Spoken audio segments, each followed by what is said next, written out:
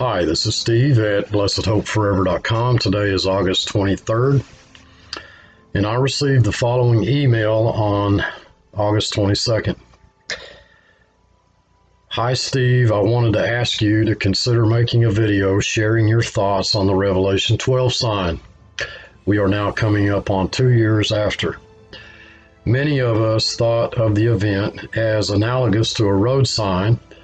If my memory is correct, you yourself taught that the sign was not the event, but it was a sign that something was ahead. However, a road sign that says curves ahead makes no sense if the curves don't happen for another 1,200 miles. I am not aware of any Bible teachers addressing what happened. Do you think we missed it? Do you think something did happen, but we just don't know what it was? Please consider this issue. I appreciate your biblical views and would appreciate hearing your perspective on this issue. Thanks, Mark A. So I thought I would take a break from Romans to address this question, especially since we're coming up on the 2-year anniversary of the sign. Looking at the facts, and I've had time to think about this. The following is my conclusion, and as usual, I don't ask or expect many to agree with me. I don't ask that anyone agrees with me. I don't expect that many will. But this is my take on this, and so I spent some time compiling some notes here this morning to try to sum up my position as to where we are in regards to the Revelation 12 sign 2 years after the alignment. So I'll begin by just saying that I think it first needs to be said that every condition of the sign was met. Scotty Clark's 7,000 screenshots, one for each of the 6,000 previous years and one for each of the next 1,000 years, found no matches. Mark Chiswell's algorithm set it apart as unique, and there were other studies as well, such as by John Bell, that proved that the sign was unprecedented. I've known seminary professors and other pastors that recognized the sign to be genuine. The sign, folks, occurred. Despite the explanations of the critics. So don't let them fool you. The sign did occur. I'm convinced that God allowed the expectation as well as the disappointment to occur for good reasons. I'm equally convinced that sincere, Christ-loving Christians everywhere have not been labeled false prophets by God for their involvement in their hopeful expectation of this one unique event, that getting it wrong did not transfer one sincere child of God into the company of those who are damned.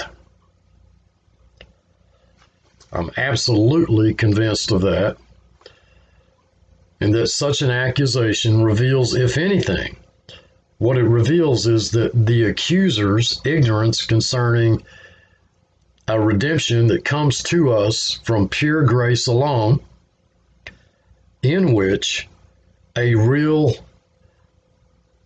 and present danger of being condemned exists. I haven't forgotten about it, folks, and just, moved on. Neither have a multitude of Christians who were awakened by it. The only ones who have forgotten about it are those who never had the blessed hope to begin with.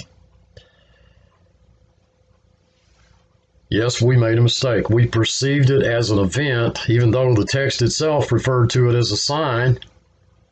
I pointed out this fact early on,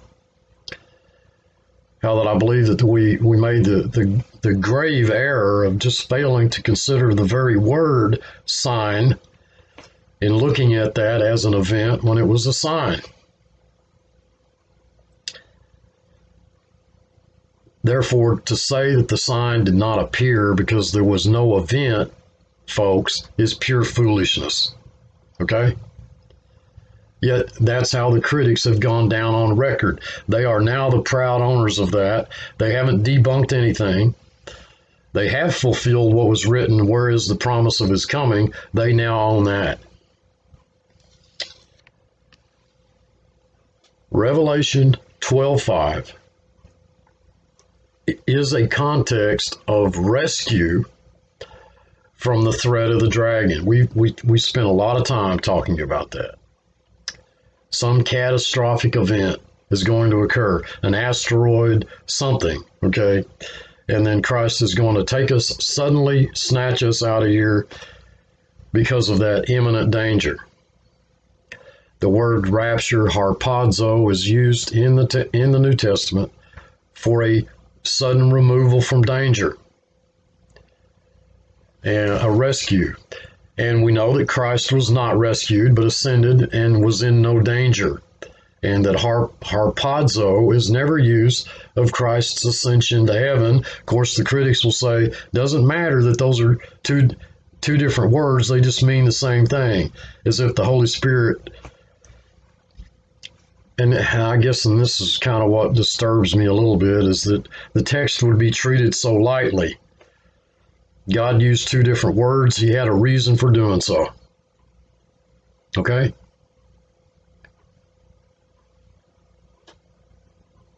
Thus, Revelation 12:5 is completely inappropriate to describe the ascension of Christ, but it is completely appropriate to describe the rapture of the church as a rescue from Satan's emerging efforts to destroy the church as we approach the end times. But, and this is where we get into my explanation of this, and I don't ask anyone to agree with me. A rescue from Satan's emerging and continued efforts to destroy the church as we approach the last of the last days, not physically, folks, not physically, but spiritually. I believe this is the key element that we have failed to factor into the equation.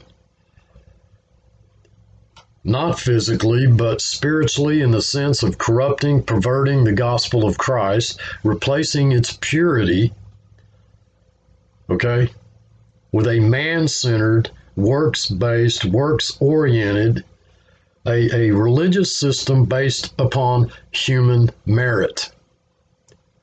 That's the times that we're living. Replacing its purity, monergism, with synergism. Now, that's my take on this. Therefore, given the fact that there is a direct connection between Satan's efforts to destroy, that is, devour the church spiritually, doctrinally, Satan masquerades as an angel of light,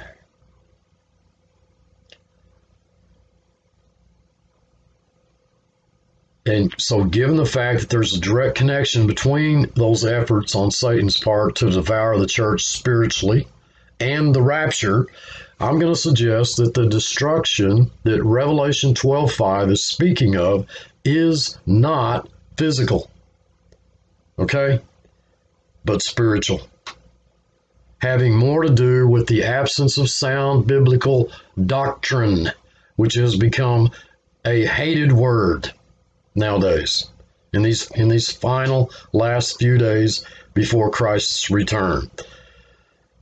Don't want to hear about doctrine. Don't care about doctrine. And the gospel that the modern church, modern Christianity preaches is a man-centered gospel that has elevated man and depressed Christ. And I have boldly, with great effort and with great determination dedicated this ministry the past 2 years since the Revelation 12 sign, redirected the ministry toward the proclamation of that one true gospel, the gospel of Christ, that it is about what Christ did, not what man does. And folks, the light is growing dim. In fact, the flame has almost gone out. Look at the numbers of views on anyone's video that's preaching the gospel of Christ.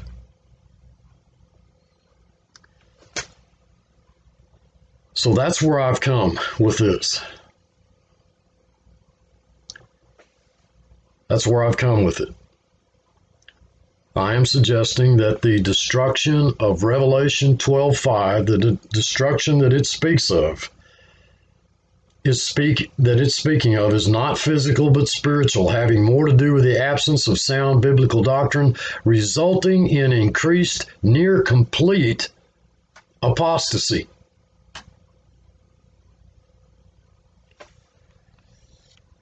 And I will go a step further and I'll suggest that the teaching of sound biblical doctrine is actually holding back the rapture of the church, a final gathering of sheep into the fold, and if it were not for the preaching of the gospel, we would have been raptured by now.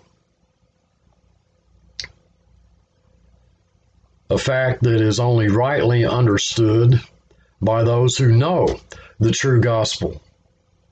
I'm not talking about the man-centered gospel or a watered-down gospel, a gospel that proclaims what man must do rather than what Christ did. And I believe that the gospel and the rapture are intrinsically related to one another spiritually. You can't separate the two, folks. Just a casual reading of Revelation 12 will prove it to be telling a story of what has been, what now is, and what shall be, and not in chronological order. It is this story, I call it a history lesson, that God wants us to know or be reminded of as his return draws near. The story begins with Israel bringing forth the Messiah. Actually, begins a little before that. It begins with the creation of Israel, where that Israel brings forth the Messiah, and it ends with the kingdom. That's quite a story, folks. Covers a lot of time. And what we've done is we have taken the whole entire we've made the phrase Revelation 12 synonymous with one single event that is only mentioned in that chapter in an incidental way.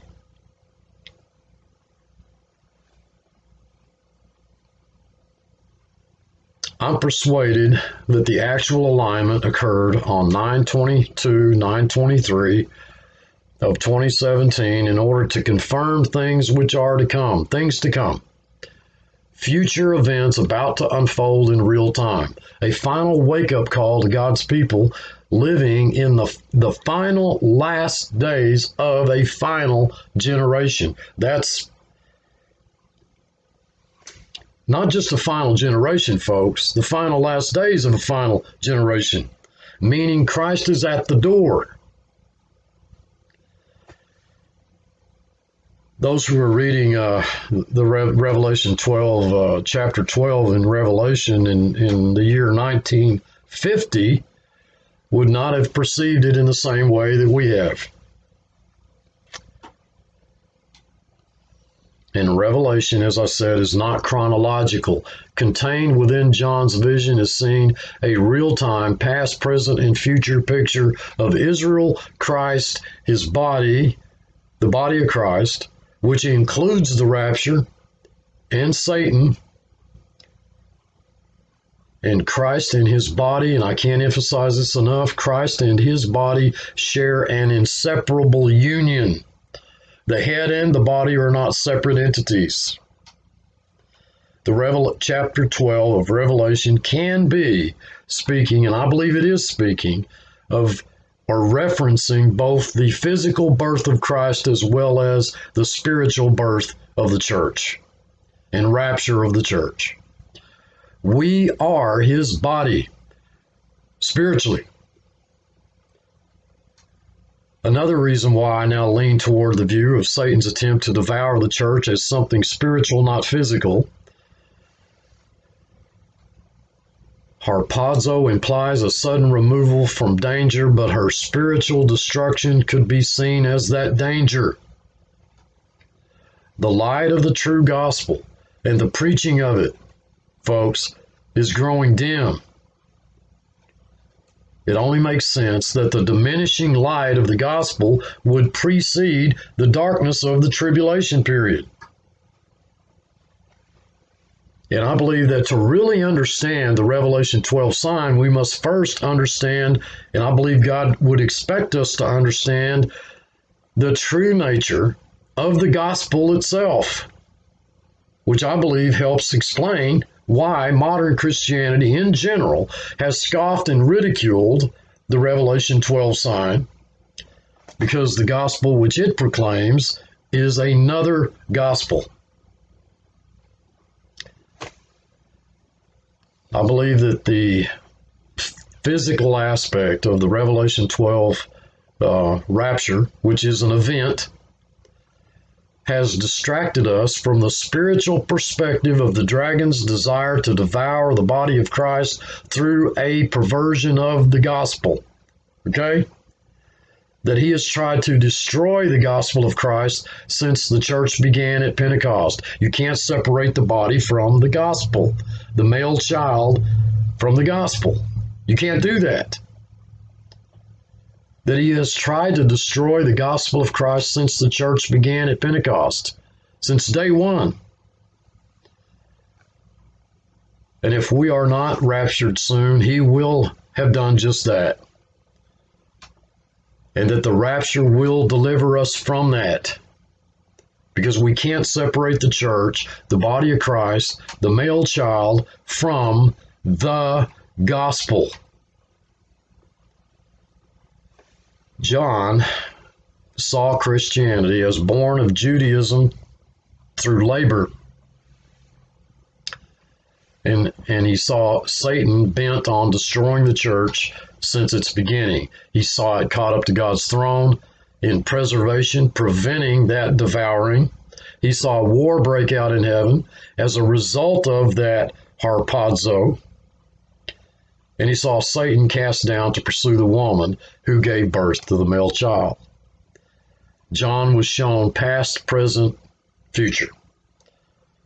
September 23rd, 2017 was not meant to be any event. It was meant, I believe, to awaken the church to the soon fulfillment of that which John was shown. All of it, not just the rapture, all of it. We won't see any sky dragon. That's the dragon's own distraction from the truth surrounding the vision.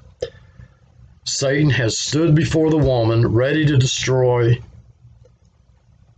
devour the male child since the birth of Christ and his body. Both, okay? What John was not shown was Satan trying to destroy Christ since the fall by corrupting the seed, enter the great deluge. We cannot separate the head from the body. Christ is not one thing and his body another. And we should know that. I base this conclusion of mine on several factors. My belief that things spiritual supersede the physical. My being led to preach the gospel when our expectations were not met in September of 2017. My confidence regarding the true nature of the gospel that I am proclaiming, and my conviction that there is no such thing as coincidence. Modern Christianity nearing a full state of apostasy.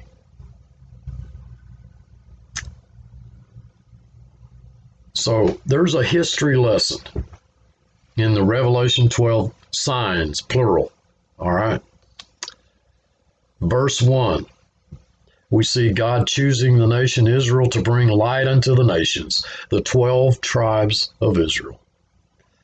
Verse 2, we see the intense labor of God's chosen nation Israel to bring forth her beloved Messiah. In verse 3, we see the fall of Satan and his becoming the god of this world.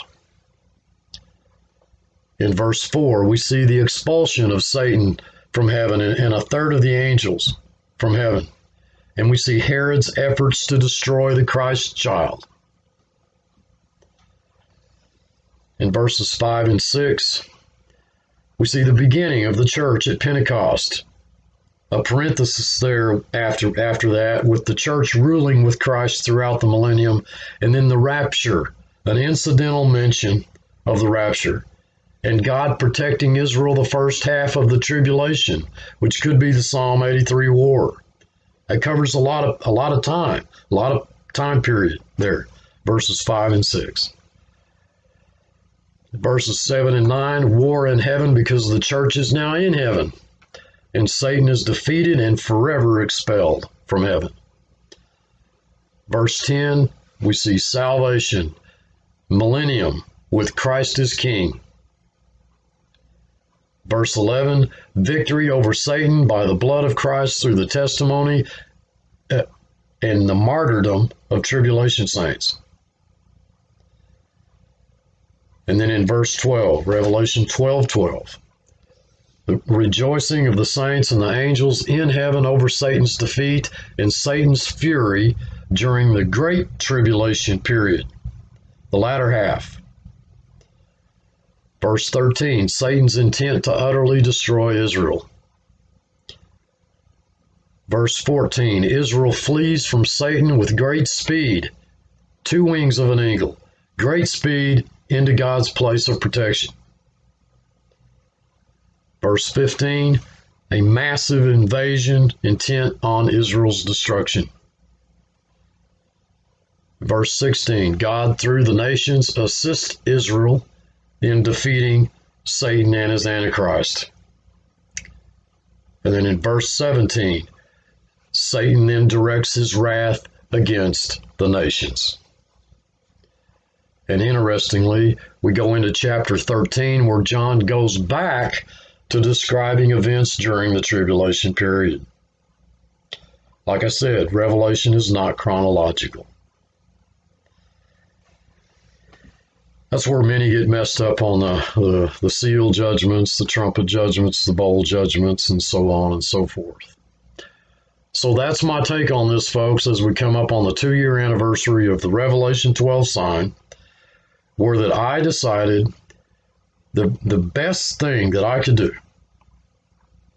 would be to dedicate this ministry to proclaiming the gospel itself.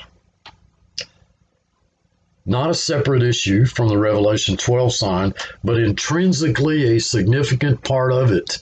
We can't separate the gospel of grace from the male child that will be caught up to God's throne to be rewarded for its proclamation of it. I love you all. I truly do. Thanks for watching.